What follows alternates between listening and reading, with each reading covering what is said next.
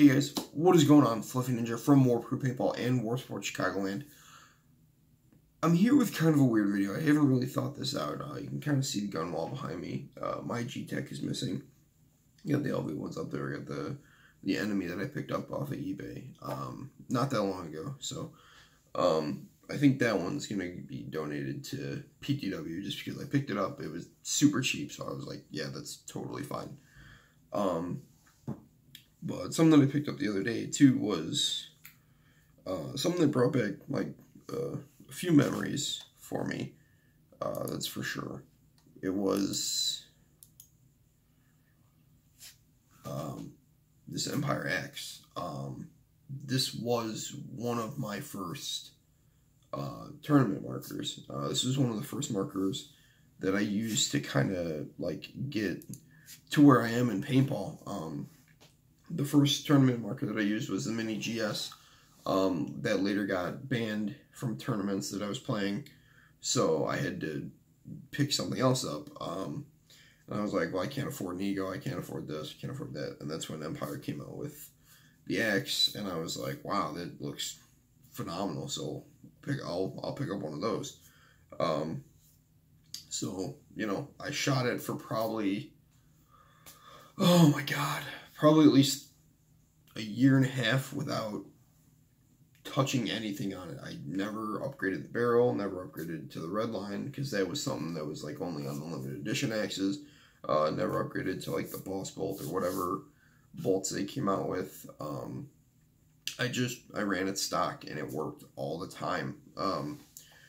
So it's kind of something that, I mean, I guess this is going to be geared towards new players, I guess.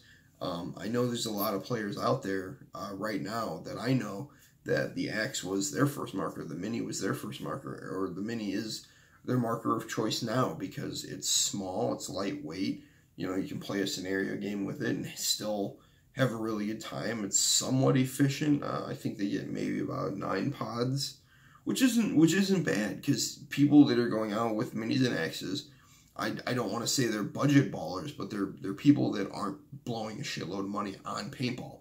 They're people that have their priorities straight. They don't have 3 fucking LV1s up on the wall, you know, for no fucking reason.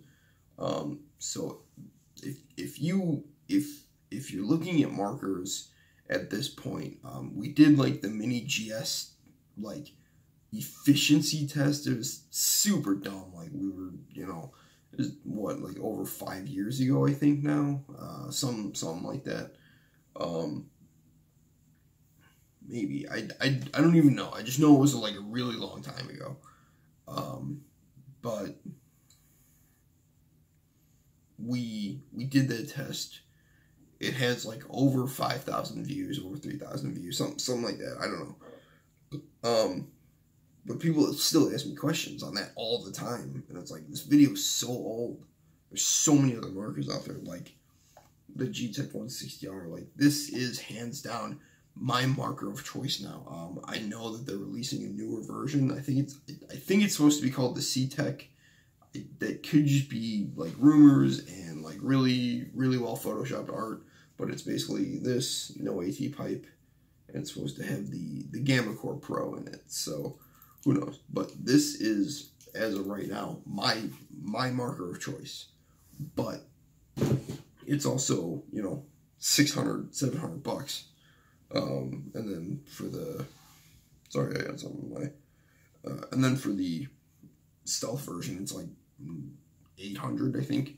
But the Axe you can get online on Facebook for $200. Like, the fact that I've been seeing them go for $200 kind of breaks my heart a little bit, just because they are, I mean, they are the meme of the paintball world, really, but they are without a doubt the best paintball gun for the value. I know a lot of people,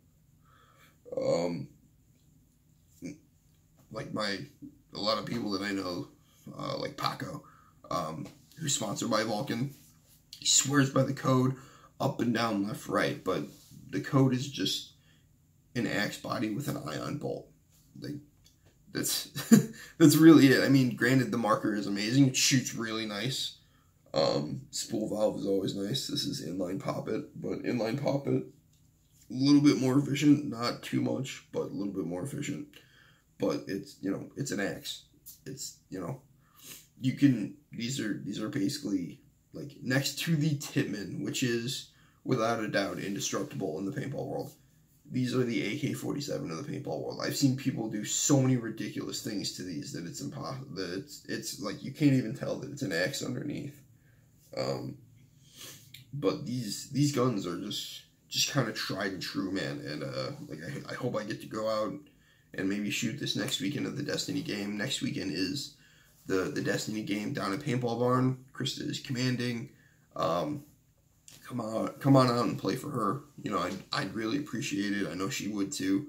But yeah, you know, it's just one of those things that like these guns were so cool when they came out. Everybody, you know, flipped their shit over them. Infamous started using them. They won a couple tournaments with them, and then they switched to the Vanquish and started losing, which was, you know, I'm just saying.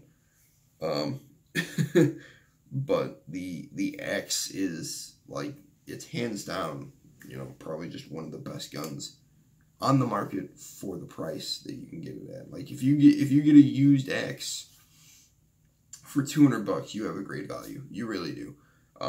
Like I said, I'm hoping, you know, take this out, shoot it a little bit, you know. I'm not going to compare the two. I'm just kind of showing you, like, this is basically what I started with, and this is where I'm at now, you know. I've had a lot of guns along the way. I've had a couple $1,000 guns. I've had, you know, $70 guns like the enemy there, but I settled right in the middle. We have a friend of ours, Dewey. He has CS2s. He's had twisters. He's had, you know, everything. He's had everything. He said that he's made the statement that I won't shoot anything under $1,000. He had a brand new M3 as soon as they came out.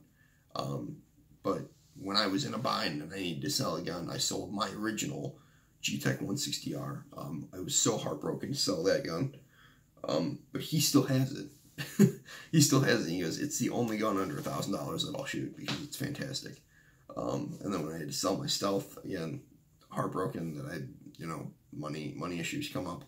But I'm glad to have a 160R platform back in my hands. That is a teammate's, that's not mine. A friend of mine used it at the Purge game, and he goes, this gun is fantastic. He broke paint a little bit, but that was the paint we were shooting. And because it was so cold, oh my god, we were shooting 5-star in like 40-degree weather, which is not a great blend, but we shot paint all fucking day, and we had breaks here and there, but we were just running the field. It was great. We even won the, I actually don't know where it is. I had it, I don't know where it went though. Whatever, but we won the we won the MVT award from Too Tall, and that was really cool that he gave that to us. Unfortunately, Krista and I and Adam, my friend, we had to leave early. So the only people there to accept it were Austin, Steve, and Brett, and they looked super confused as to why they were up there, and I'm sure everybody else was confused as how a fucking 3-man team, but I mean, I think there was probably 10 of us, 15 of us there, just running shit all day. It was nuts. It was such a blast. And honestly, it's probably the most fun that I've had playing paintball this year, was at Blast Camp's Purge game. So I know they're doing it again next year. They've already released their schedule, so if you are making your calendar for next year, for 2019, look at their schedule immediately and put the Purge game down as a game that you're going to go to. We kind of messed up. We really did. We went to an event the week beforehand. It was not fun at all. We ran into a few people that they were like, yeah, we're done with this place. We don't want to be here. Like, this game is not good. The field is not fun anymore. You know, we're not having fun playing paintball out here anymore. And I can understand that. I got that feeling at the beginning of the year when that field made the decision that it did. So I can understand their anger, almost. And then when I told them about the Purge game, they were like, well, shit, we wouldn't have wasted our money coming to this if we'd known that was going to be a thing. And yeah, you know, that's my fuck up that I didn't get the word out enough. I definitely should have. But it's already on the schedule for next year, and I'm already looking forward to it. I'm hoping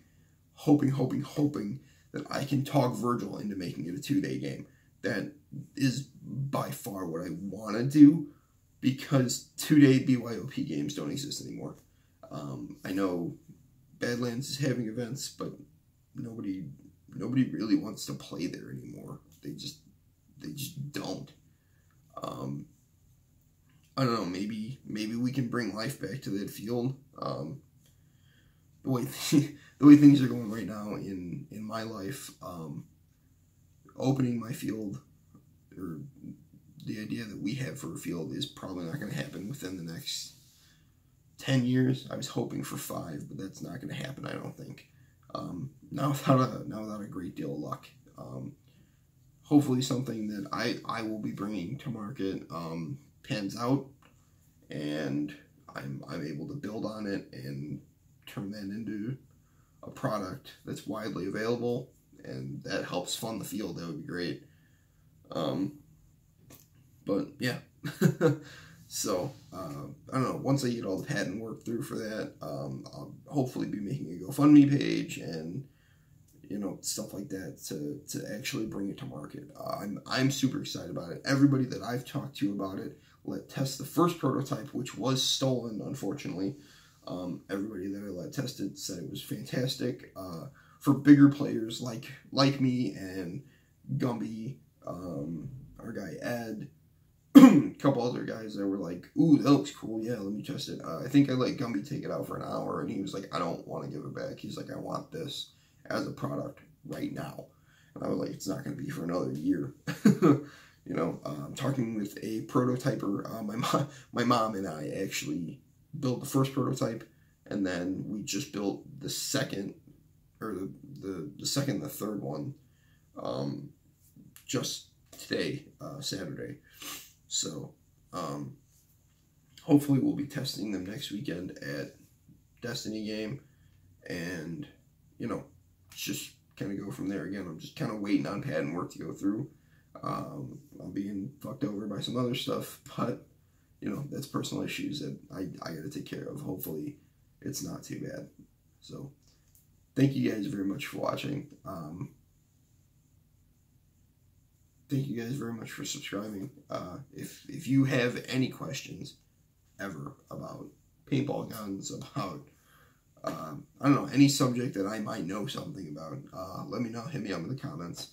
I'm not super active on Instagram and stuff like that. I know I had somebody ask a question, and I totally missed it, and the time got further and further away. It was talking about an XLS or an RSX. If you're buying new, buy an XLS. If you're buying used, buy an RSX, because RSXs, you can now get them cheaper than Shocker was able to make them. So, get one of those. I would love to get an RSX and then put a CVO kit on it, which gives a smaller version of my CVO. I think would be fantastic. Just for other people to try, because I want to play with my CVO. I haven't gotten to play with it the last few events because people have been like, hey, can I shoot your CVO? And I'm not going to say no, because my whole job is being sponsored by Shockers to get their guns into as many people's hands as possible. So, you know, yeah. Again, thank you guys so much, and I'll catch you in the next video.